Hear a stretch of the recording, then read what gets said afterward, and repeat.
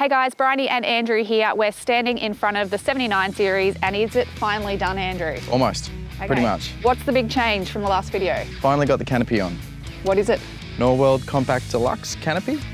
So it's all kitted out for an off-grid setup, ready to go touring, run your fridge, keep your beers cold, use the Induction cooktop, come and take a look at it, and also a full walk around of the vehicle. Let's go, Andrew. Yeah, let's go.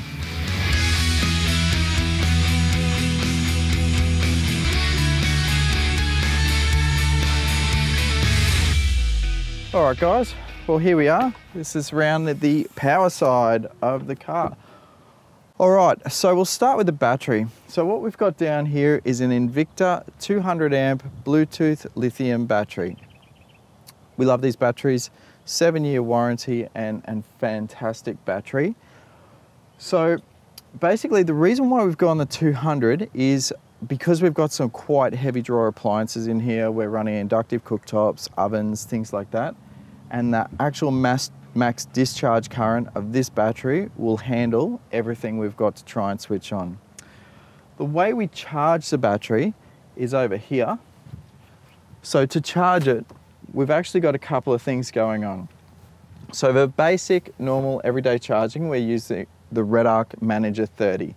So the Manager30 handles my solar panel. I got a 150 watt solar panel on the roof here. And it also handles if you ever wanted to plug it into 240, like caravan park or something like that. Haven't had to do that yet.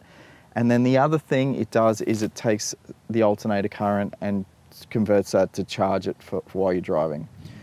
So that's while you're driving. I got 30 amps coming in from the solar and the alternator as standard. What we've done then is these two Redarc BCDC1250s. So what we can do, we can turn them on while we're driving, and that gives us, both of them combined gives us extra 100 amps. So that way we can get 130 amps while we're driving.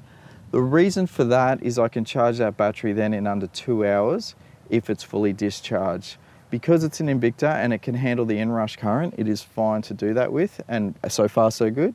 And we've found it to be fantastic because I can just charge it straight away. The reason why, everybody asks, why do you have them switching? The reason why I'm switching is because I've also got 400 to 600 amps of lithium in my caravan. I've got another 100 behind the back seat, and I've got start.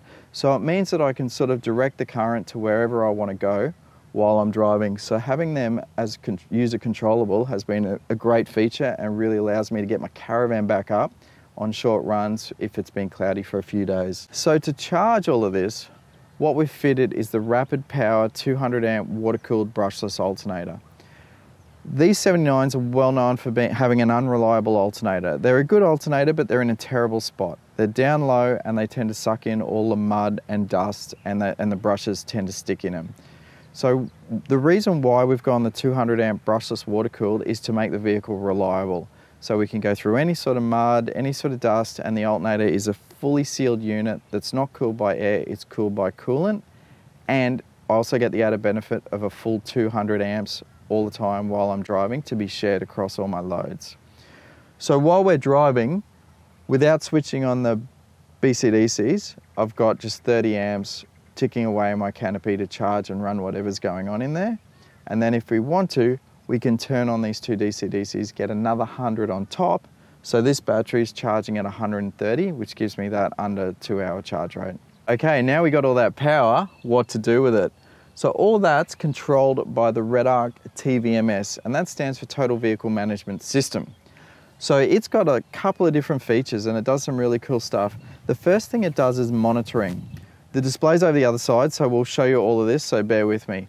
The monitoring, it will show you all the ins and outs for your battery. So it'll show you your current in, current out, and percentage left. The other thing it does is it controls all your switching. And that's all these wires here. So it's got 10 channels of things you can switch, and they're programmable soft keys on the screen. So a lot of what you're seeing running at the moment is running through the TVMS because we've got the keys turned on. It also does a couple of different temperature sensors, and we've used that for the fridge and freezer. So we've got one in each. And then it also does 4 water tanks. I haven't used that, it's not plugged in, it's actually turned off, but obviously for a caravan, that's a great feature. So before we go around the other side, I will show you the inverter. So that's a 2000 watt inverter. It gives me 240 volt all throughout the back of the canopy here, and also gives me a feature where I can dump the power from that battery into my caravan when it's needed.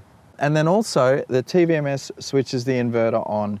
So the inverter here is a 2000 watt inverter, and basically it takes power from my 200 amp lithium battery and converts it into 240 volt.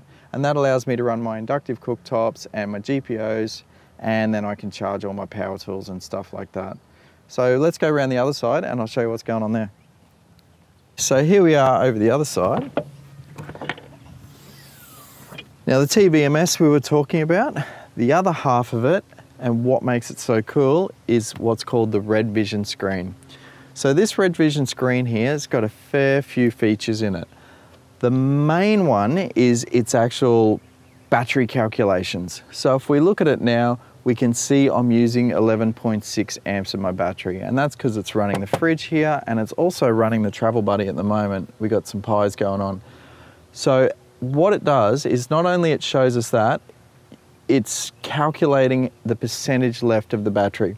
So at the moment my battery's sitting at 91%, and it's working out that at this usage my battery will run for 14 hours before it's discharged. So that's how good the battery is. It's literally got an oven running and a fridge, 14 hours with no power input, and it'll keep going. The green light flashing on and off, that's because the sun's coming and going. We're in some dappled light here from the trees. Once we move out into the sun, we'll get a full 10 amps. So we'd almost be neutral at the moment, using no power if we were in the sun, but it's much nicer here in the shade. The other feature it's got is it's got all these keys. So these keys are the 10 channels we spoke about. So each button is programmed to allow a different feature to switch on, switch off. So this controls my whole canopy. What we've done as well is we've run another cable from here, an R-bus cable, from this one to a second screen in the front, and the two are mimicked. So while I'm driving, I have full access to all of this, and that's the beauty of these. You can daisy chain the screens off each other.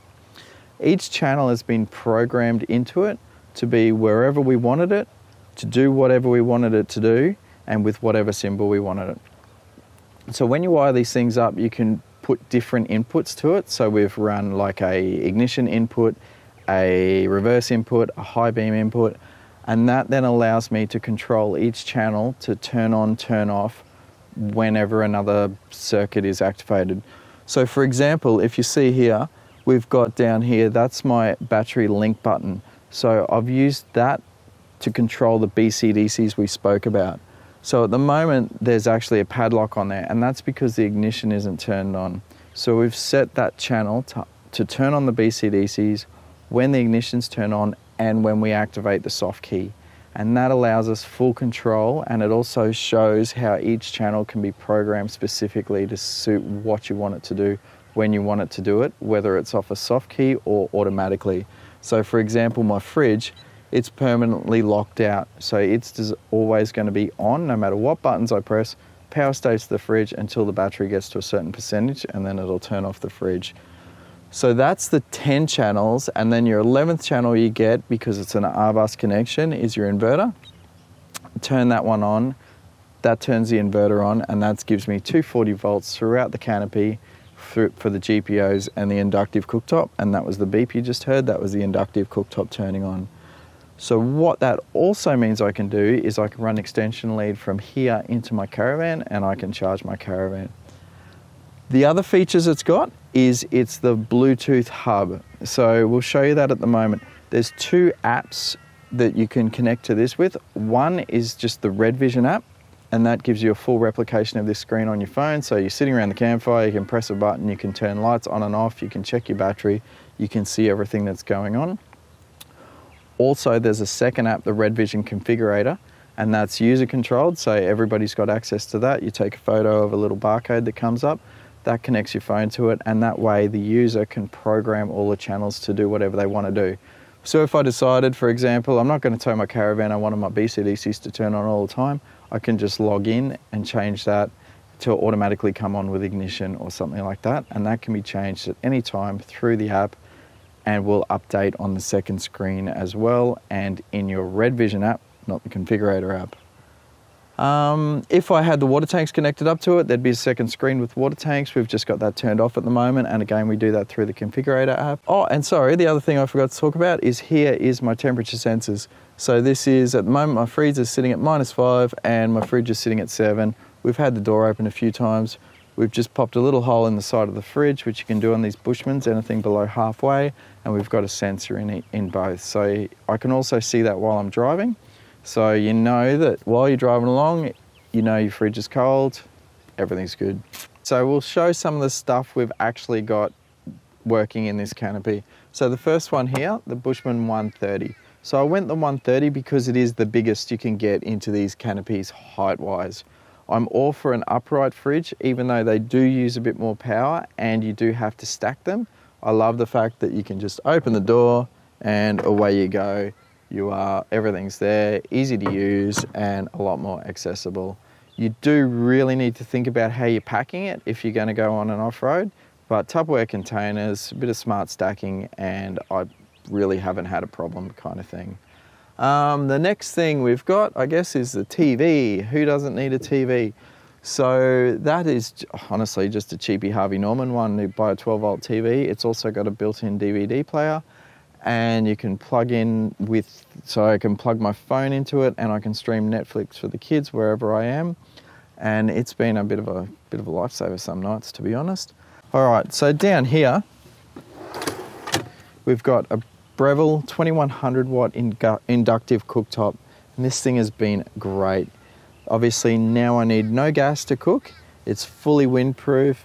Any night, day, you don't have to wait for a heat up, and it cools down incredibly fast. So once you're finished with it, just slide it away, off it goes. Whenever we're camping, everybody always seems to show up to me with their coffee mugs waiting for me to boil the water because it is so quick. And yeah, this thing really has been the best thing I've installed of everything. This is what I can recommend. We've done another video on what you need to run an inductive cooktop on your vehicle, which you can check out here. And it's well worth your watching because this one, for 90 bucks from Harvey Norman, has been the best thing I've put in the canopy. Now, internal lighting, that's controlled by my HardKorr 1 meter tricolour lights. So we've got a switch going on here, if I can get it right, and that brings the lights on. They do 3 colours. So we've got just basically a bright white, a warm white, and then the insect orange. So the orange is for nighttime, doesn't attract mosquitoes, insects anywhere as bad as the white light. And the other thing about them is they're fully controllable, dimmable. So we'll dim them down and we'll bring them back up. That's on the warm setting, and it gets the warm setting by bringing on the orange slightly as well. We've got 4 of them throughout the canopy, 2 on this side, so 1 here, 1 just back, and then 2 on the other side, both that are controlled by a switch on either side, so half and half. Pretty much it for here. We'll go around the other side. You feeling hungry?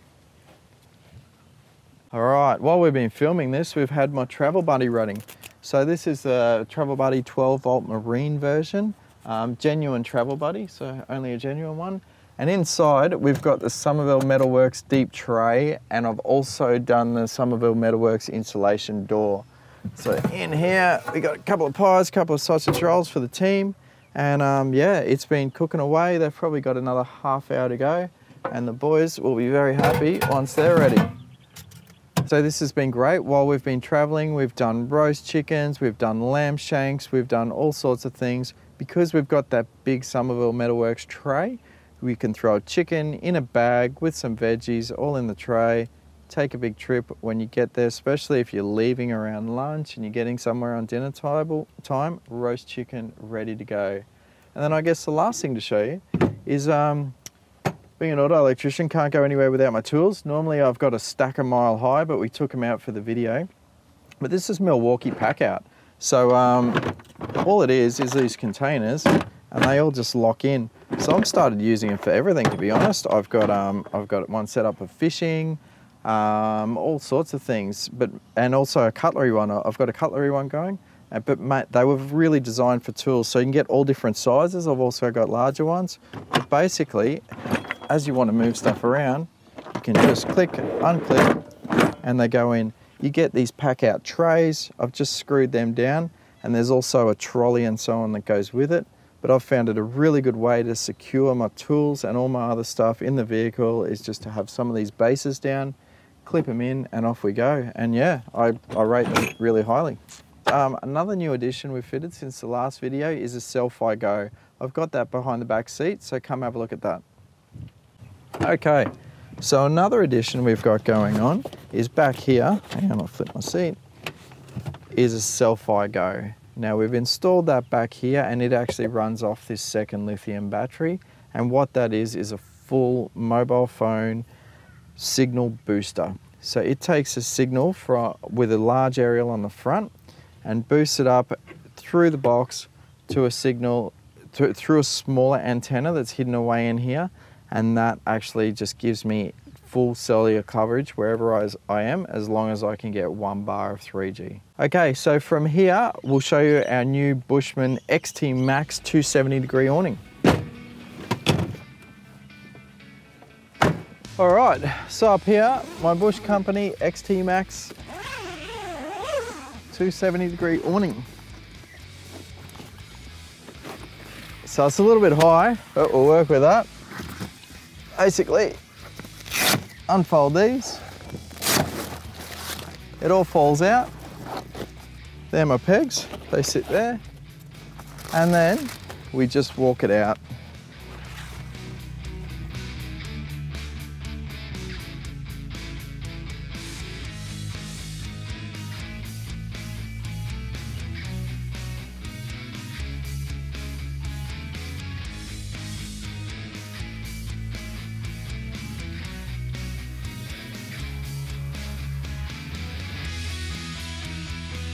Alright, so that's all the cool stuff we've done in the canopy. If you want to check out the rest of the build videos on my car, they're here, and YouTube reckons you should watch this down here.